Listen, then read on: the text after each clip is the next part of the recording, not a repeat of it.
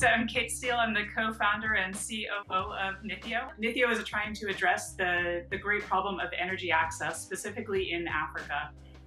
We believe that universal access to energy is achievable. By our estimate, about half the people, even currently, who are off-grid are able to afford a system if it's financed. So this market should be scaling on its own, and it's not. It's not scaling to the point that is needed to reach everyone. And we realized that the reason that was not scaling was this inability to understand consumer credit risk and understand ability to pay for the services. And so we look at the customer level and see that that makes it difficult for the operators, these distributors who are selling systems, to really understand their customers and understand their cash flows into their company.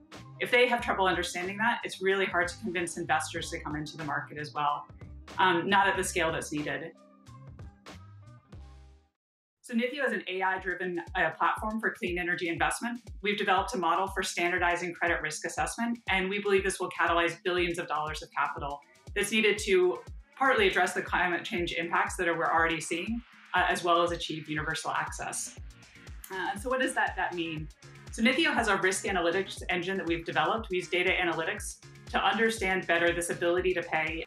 We take different forms of capital, look at our model for what types of households that are out there, and can offer financing that actually matches those needs, ensuring both that private sector money can come into the sector, as well as that no one is left behind.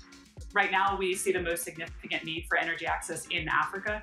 Estimates are by 2030, 90% of the people who are off-grid will be in Africa. And really, we do believe that universal access is achievable. We do believe that financing is the key to unlocking that.